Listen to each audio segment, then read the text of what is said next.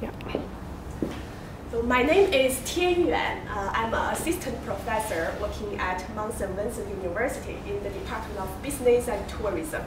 I am a new immigrant. I came to Canada in 2013 at the age of 35. After 4 years job-seeking effort, I finally made it to the Mount. Yeah, so Mount is actually my first permanent job here in Canada. This is the last lecture of a six-week series lectures about China. How many of you have attended the previous ones? Okay, thank you. So we have talked about Chinese food, the delicious cuisines. We talk about Chinese history, international trade with the world, and we talk about the women's role in the Chinese society, and also Chinese astrology. All things enjoyable. But today, I might have brought something not so enjoyable, because I'm going to talk about a problem or a phenomenon in the Canadian society. You know, Chinese students is the largest international student group in the world. And it's also reported that Chinese students have experienced the biggest difficulties transitioning from school to work. And also, you have witnessed a large Chinese community in Canada. Chinese immigrants is the second largest immigrant group, only second to Indian, slightly smaller, the population is slightly smaller than Indian immigrants in Canada. However, you also see that Chinese professionals or Chinese people are heavily underrepresented in the top management positions in Canadian workplace. Also underrepresented in the political arena in the Canadian society. So why is that so? So today I'm going to talk about the cultural challenges faced by Chinese professionals in the Canadian society. So this is mainly based on a research done by me a few years ago. The research question is, what are the major cultural differences that fundamentally hinder Chinese young professionals' cross-cultural adaptation in their early workplace experiences in Canada, and how? I want to dig deeper into this problem. What specific cultural differences are the major problem? And this paper has won the Honorable Mention Award in ASAC, which is a national conference in the area of organizational and management research in Canada. But today, I also want to talk about something more. So based on this research, I want to relate it to my own experience as a professional working in Canada for a few years now. So what about the cultural challenges in our workplace experiences later on? So what follows? Is there a dynamic process, meaning different stages of adaptation, different types of cultural challenges? So I want to talk about that as well. Okay. So talking about culture, what do you think culture is? Culture is a very large concept, quite a vague concept. And this is a very popular cultural model. It's called the iceberg model. So the above part is the visible part, but it's only a very small portion of the whole issue. So this visible part is called objective culture by academics, including things like the linguistic system, which is language, the economic and the political system of a society. The pop culture, arts, like literature, history, and music, dance, drama, sports. So also anything you learn, you can see from books. So all this visible part is called objective culture. But deeper in culture is something called subjective culture. It's in our mind, in our mindset. It's the invisible part. It's about our values, our assumptions, basic assumptions, and philosophies. So these are not so visible, but it's considered more fundamental, determining your behaviors and cross-cultural interactions. So in academia, people think this subjective or invisible part is the fundamental cultural challenges encountered by people. So what are these subjective cultural values? Comparing Canada and China, the most prominent three cultural value differences are power distance, individualism versus collectivism, low context versus high context. So I would like to look into these three aspects to see, are they the fundamental challenges? So what is lower power distance? You know, Canada is considered as having a lower power distance, which means people are relatively equal. The social hierarchy are not so rigid, and people are relatively, so it's defined as the inequality distributed across different classes across the society. So in Canada, we considered the inequality is relatively low. So it has a low power distance. But in China, it's traditionally known as having a high power distance, where the social hierarchy is very rigid, and there is a higher degree of inequality between different social classes. Individualism versus collectivism, I think everyone is quite familiar with that. The low context versus high context, it's about a nonverbal behavior, your communication style. It's considered Canadian people are relatively straightforward. They mean what they say. So if they are not so happy, they will express it. But Chinese culture is considered as high context, which means people don't express their anger or their negative emotions so directly. They maybe give you some hint, some clue, and you need to relate it to the context.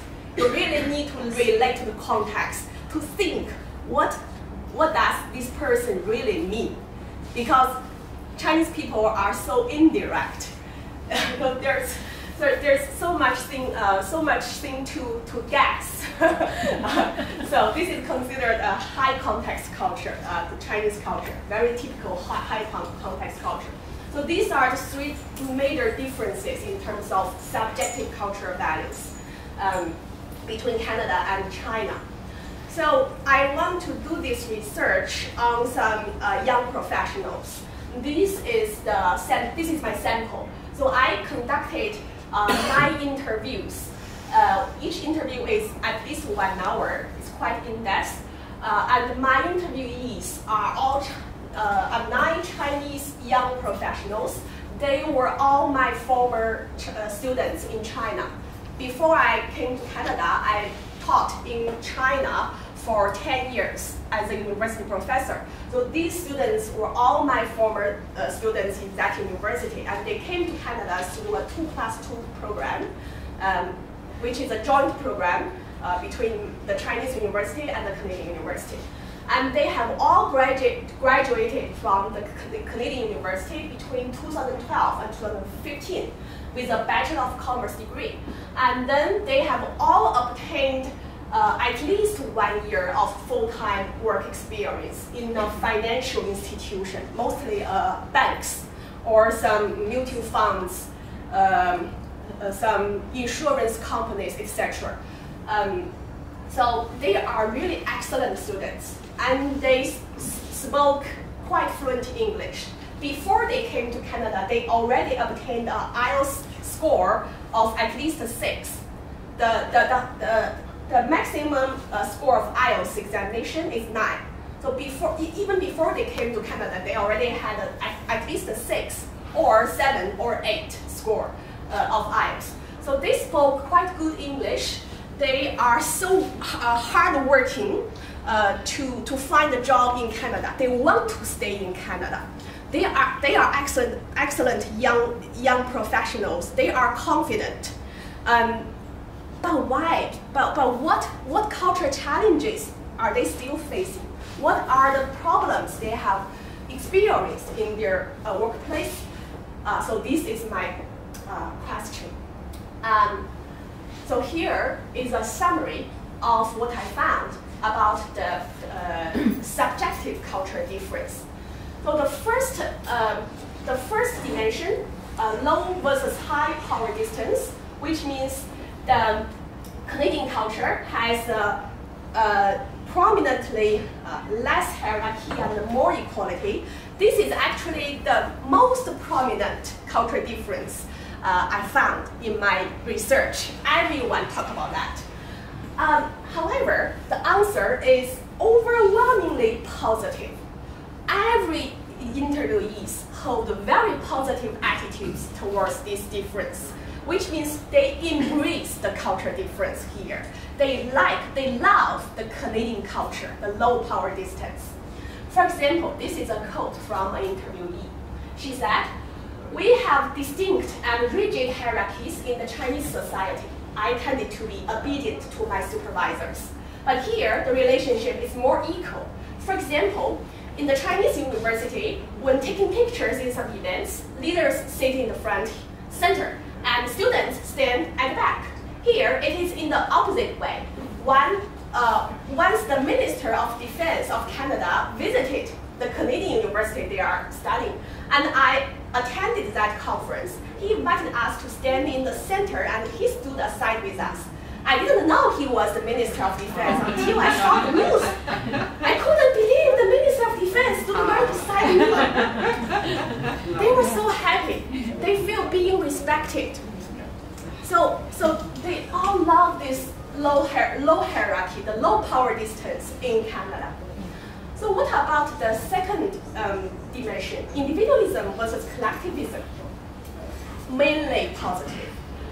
For example, the Canadian culture in terms of encouraging individual differences, having flexible and wider career options, better work-life balance, emphasis on performance rather than relations. These are all welcomed by those students. The last one is somewhat mixed. It's the emphasis on assertiveness and confidence. So confidence plays a key role in job-seeking experience and also in your workplace behavior, performance. Actually, those students were all very confident. However, something hinders their confidence or their competitiveness. One reason is about the Chinese traditional modest culture. We were taught to be very modest, not to brag, not to actively sell yourself. So this self-selling skill were not very well trained in the Chinese education, but here it's very important. So let's look at another quote. So this person says, "I might have been too modest. Even if I have absolute confidence of success, I would merely say, I think I could do it." Canadian people are more adventurous, so they may seize more opportunities than we could. It was very difficult to make your strengths known by others. the first impression was always made through language.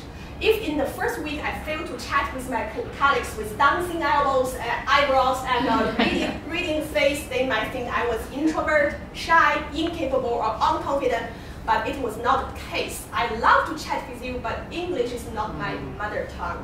So here you can see the major problem is actually about language. It's language that hinders their confidence, that diminishes their confidence. Anyway, about individualism and collectivism, the reaction was still overwhelmingly positive. It's not a big problem. And about the last one, nonverbal behaviors, low versus high context. The Canadians are considered as being more frank and less evasive by Chinese people. And this is so good. People enjoy this communication style. For example, here, this is a quote. I was rejuvenated. I became younger. I became more simple-minded, less strategic, more honest. I can express my views frankly with less misgivings because there are less social constraints here than in China. They love it. It's never a problem at all. Okay, so you see the traditional, the prevailing academic notion of subjective cultural differences is never a problem for the Chinese students or young professionals in their adaptation in the Canadian workplace. So what is the major cultural challenges? It's the objective culture. Let's look at what the students think are the major challenges. Okay, one, language barriers. It's more than you think. It's more difficult than perhaps immigrants or students from any other country, because Chinese language and English language is so different. And Chinese is not a traditionally colonized country. You know, many other countries have been colonized, and English is their official language. But China, no. And Chinese language is so different from English language. So this is incredibly difficult.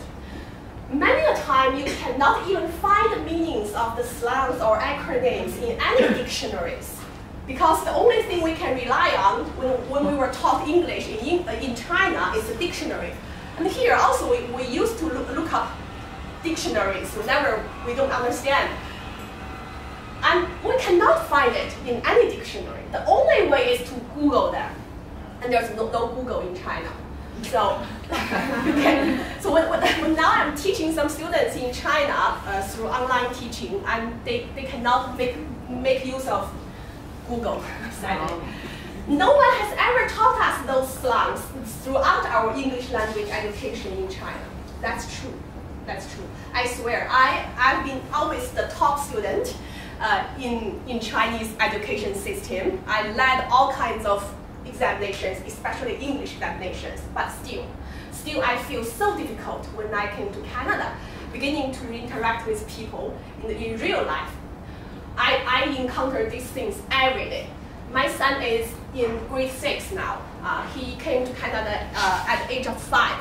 His English, his vocabulary, his understanding of the nuances between different words, so much better than me.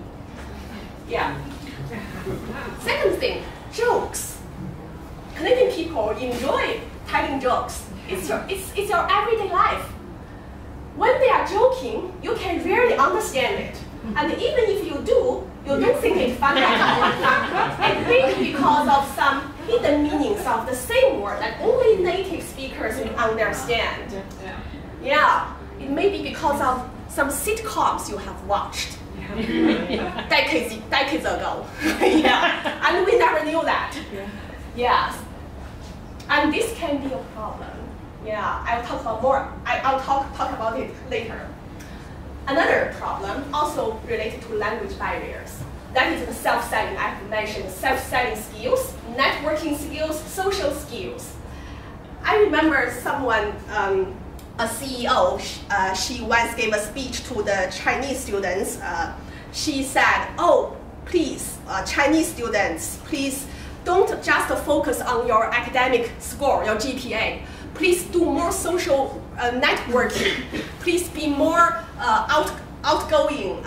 Be more proactive. Take initiative to speak with people.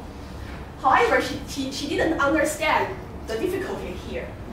Chinese are usually reluctant to reach out to people due to the limit of language ability. You may look somewhat awkward or even silly if your English is not good enough.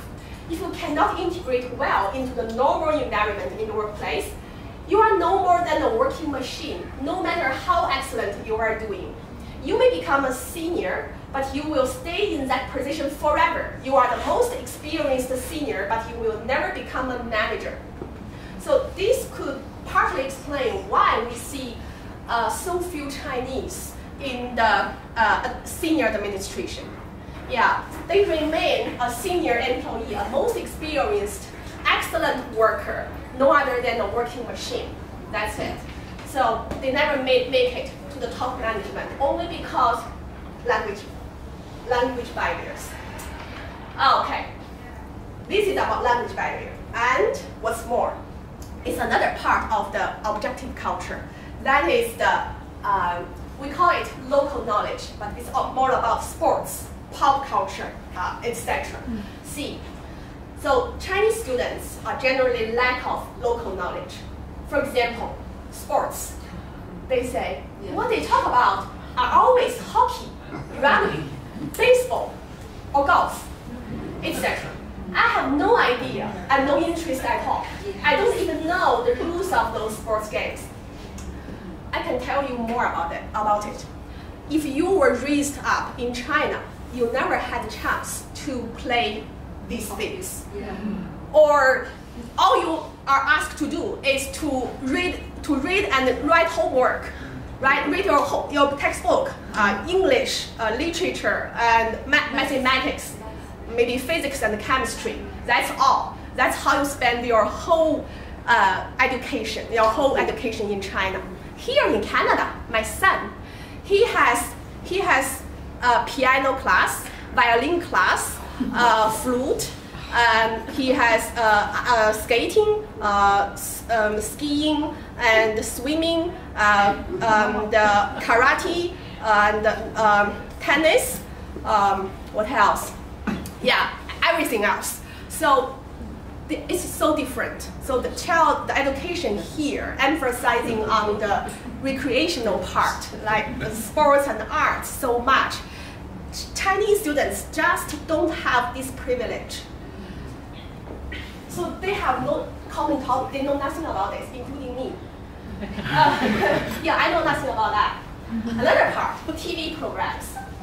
This is a quote. I don't have many Canadian friends because we don't have common topics.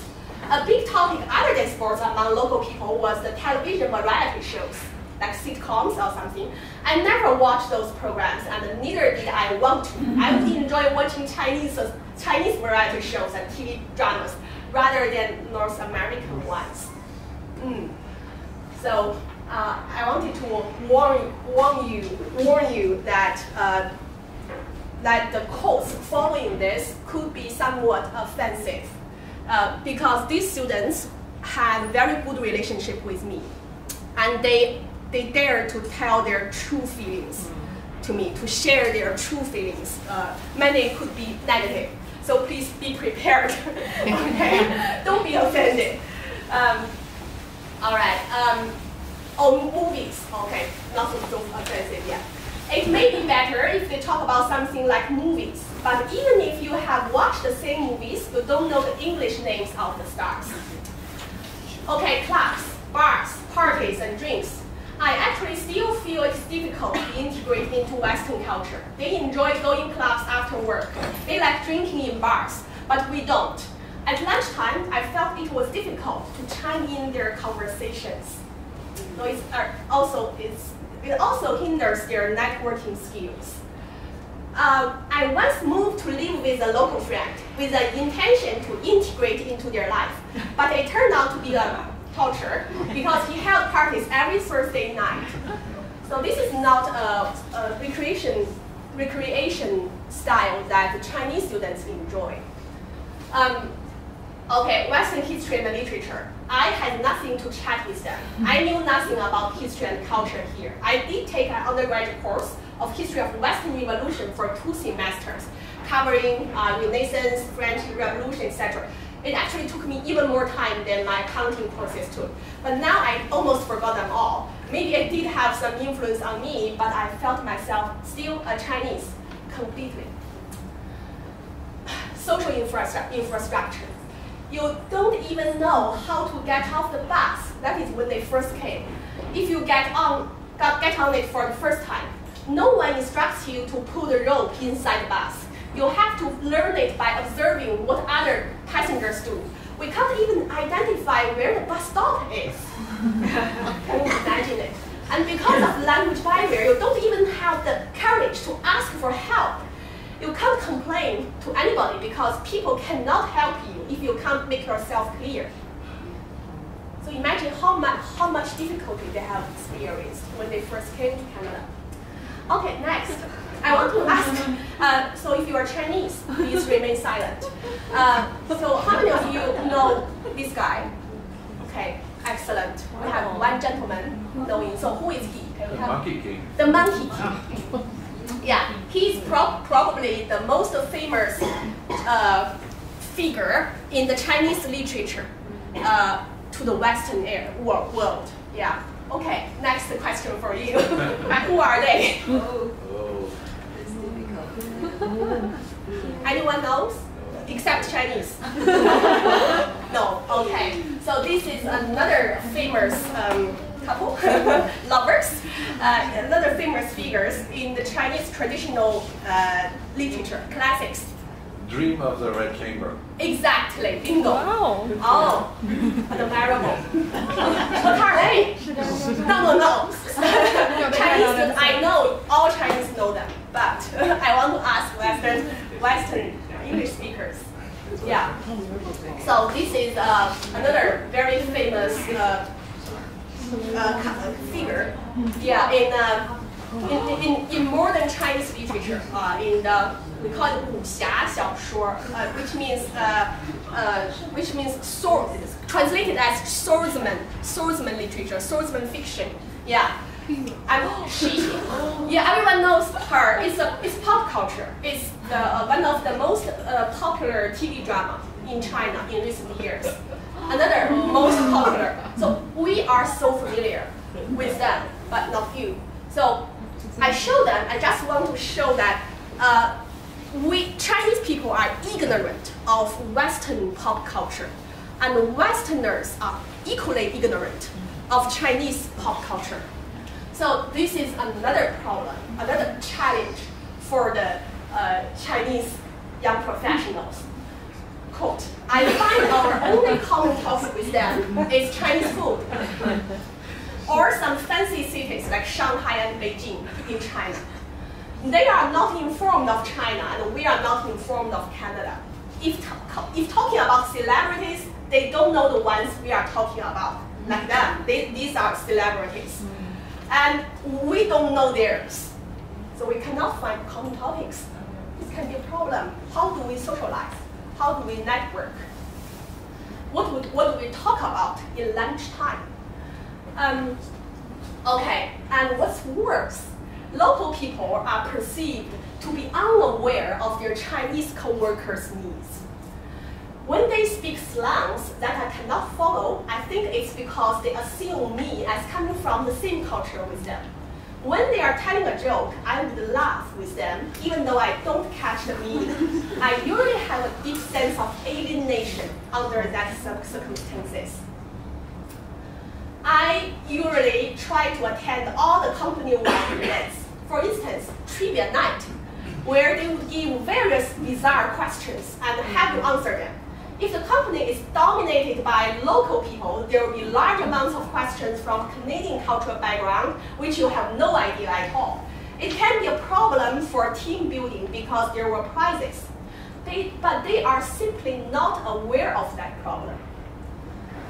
I remember once we went out for a team lunch. The 3 local guys kept talking about sports, and I could do nothing but kept eating. together with another Chinese team member. It was embarrassing.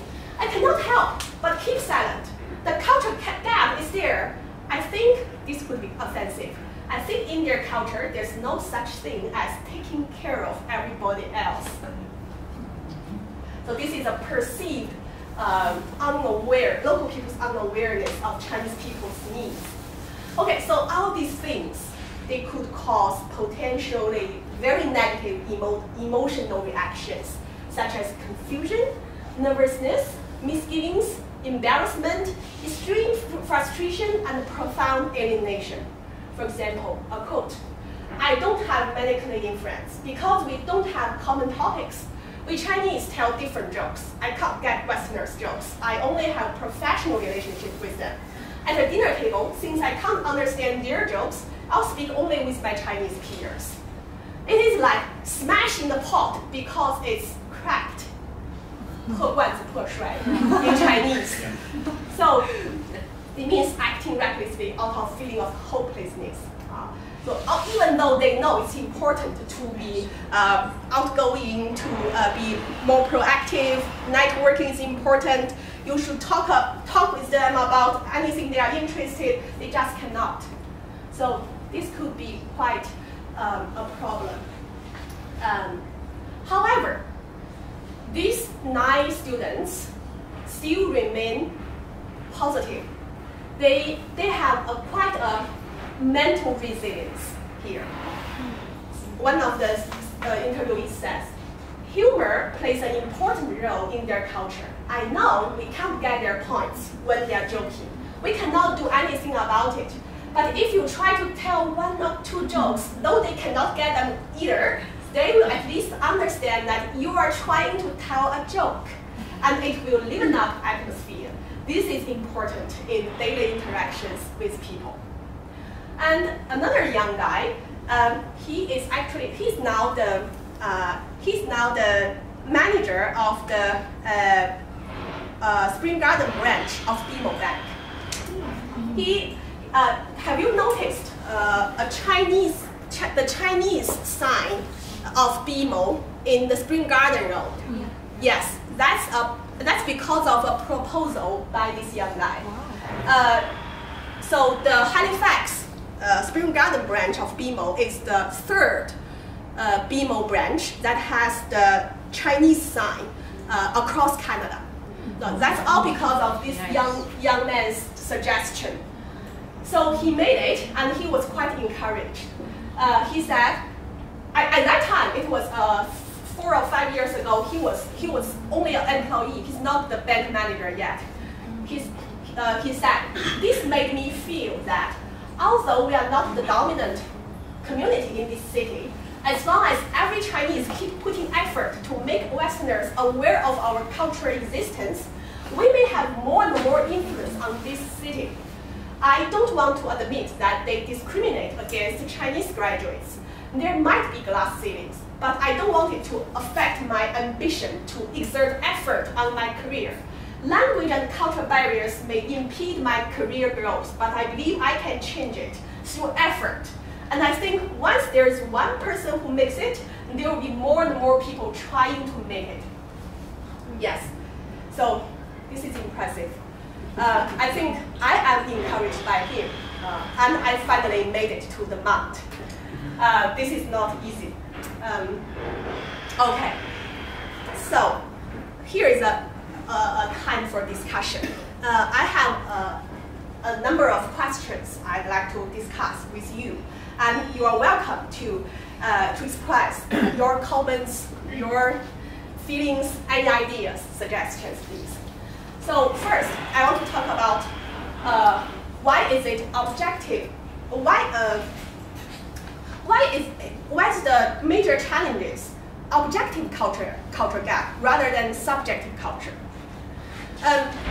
I think a major reason is all the interviewees, they are determined to stay in Canada, which means they quite identify with Canadian values.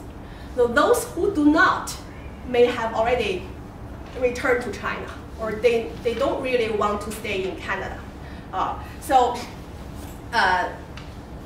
and for immigrants, for Chinese immigrants like me, we are of course identify with Canadian value, or not all of us, but I would say the majority of us. Because for me, actually, the biggest reason I left China is because I want to look for a society that tolerates diverse voices. So diversity, inclusion, and equality are the values I identify with so strongly that I left China. I gave up everything. I gave up all the achievements I made in China. So how can Canadian values be a cultural challenge for us? So it's never a challenge. But why objective culture gap becomes so difficult? I think it's because what you read, what you read, what you watch during your childhood, your education, your socialization, your life experience during your childhood and youth essentially defines your cultural identity. So our cultural identity is essentially defined by Chinese education, Chinese culture, Chinese life experience. And time is insurmountable. Time is insurmountable. It's almost impossible for me to reach the understanding level the same as my son, who is only 11 years old. What he knew about Canadian culture way more than I do, and I just cannot make up for it. Time is insurmountable. So this is why objective culture gap becomes so difficult for us. What's the implications? Yeah, I invite your thoughts on this. So my suggestion is for Canadian people, become more aware of the cultural existence and the needs of your Chinese peers, of the Chinese community. I can't require you to stop telling jokes or stop saying colloquialism, because you don't even know you are speaking colloquialism when you are speaking them. You never realize you were using some slangs, and because you just speak it.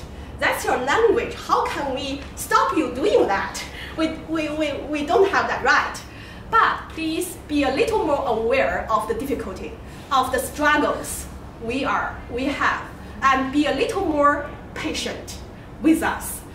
Maybe spend a little more time explaining some slangs or colloquialism with your Chinese friends. That would be much appreciated. And another suggestion, more courses and trainings. That is for the education institutions, like the universities, maybe also middle schools, high schools. Why not having more? It's two-way. Like for the Chinese students, I think they need more courses on Canadian culture, the Canadian pop arts, Canadian dramas, literature, history, etc. And for the Canadian students, can we have more courses on Chinese culture so that we become mutually interested in each other? We could find some common topics, right? This could be very helpful. Objective culture, also the gap is huge, but we can do a little by little, more and more to amend this gap, perhaps. Yeah, that's my suggestions. And I'd like to know your ideas. And next, I have a few minutes left. I want to talk about my experience. So what about your later experience? For me, I'm in my middle age. I'm 42 years old. And so I have been working at the Mount for almost 3 years. And the objective culture is still a challenge. It remains the biggest challenge. Yeah, of course. However, as I work longer or integrate deeper into the into my workplace, another problem emerged. And guess what? It is about the subjective culture again. Subjective culture. If you recall, what are the major culture, subjective cultural values difference we have? Yeah. So one of the biggest subjective culture difference is low versus high power distance. And I found it began to be more challenging than I thought. So why? The reason is, so I'm working now at Mount. Not only I'm an assistant professor. I'm relatively junior. However, I'm already invited to sit in various committees, and these committees are more or less related to equity, diversity, and inclusion. Yeah, one of the committee I joined is the Faculty Association's, it's called Equity Action Committee. It's to examine the inequalities exist in the Mount community. Yeah, and to take actions to change it. So I'm honored to be invited to join the committee. But what I observed is that my colleagues, they are mostly Canadian people. They are so proactive and they participate in the decision making. They don't dare criticizing the policies. They don't dare criticizing the senior administration of the Mount. Yeah, which is considered impossible in China. You know, when I was working in the Chinese university, I was literally silenced because of the hierarchy, because of the power distance. You don't have any opportunity to participate in decision making. You don't have the information needed. Here, we have plenty of information being shared to us, and we were expected to participate in decision making. But in China, we never had this training. We never had this experience. And when I came to Canada, I don't know the bottom line. So to what extent I could speak, my colleagues kept amazed me in terms of the extent to which they can critique the administration or the dominant groups. So in China, this is totally impossible. So we were silenced and oppressed in China because of the censorship, the hierarchy, the power distance, and the patriarchy, the traditional patriarchy system. As a female young professional, I understood it. But here in Canada, we were also marginalized and silenced by the language barrier, by the culture, the objective culture gap. So, we never enjoy the privilege of freedom of expression, and now we are encouraged to do so, to exercise your right. But how? Yeah, it's so difficult.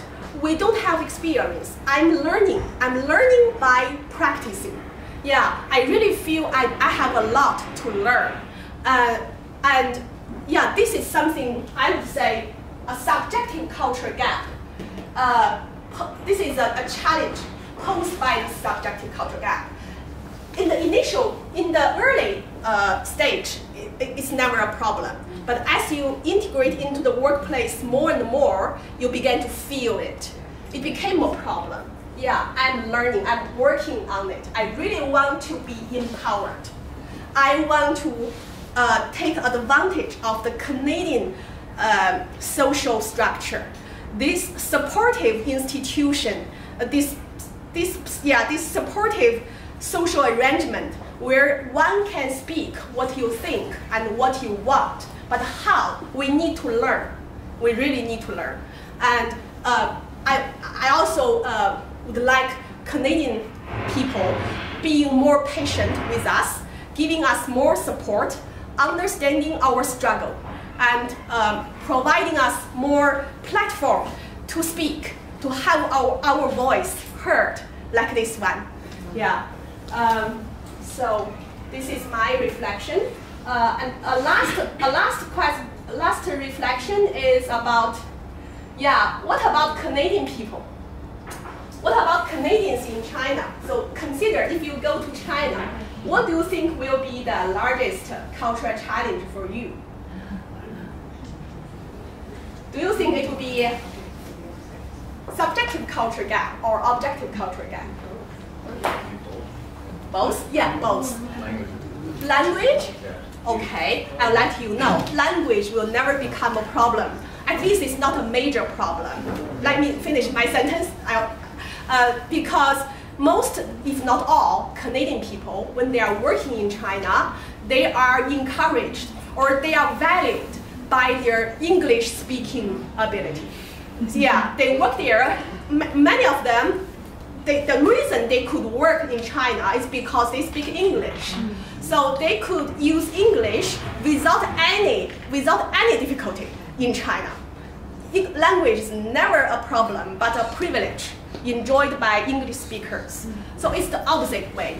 And for the subjective culture, wow, it could be difficult. For example, the communication style. Remember, Chinese people, this high context communication style, you have to relate what he says with the context of his speech. Yeah, and also the power distance, the hierarchy, you may not be able to share, get access to the information you need. So you may not be granted the opportunity to speak, to participate in the decision-making process, whatever organization you are working for. So this could be very uncomfortable, and it's also very insurmountable. Yeah, well, this is only my speculation. We are stuck in something in between. I resonate with Maria's comment. We're stuck at something in between. But in the end, I consider myself as a hybrid.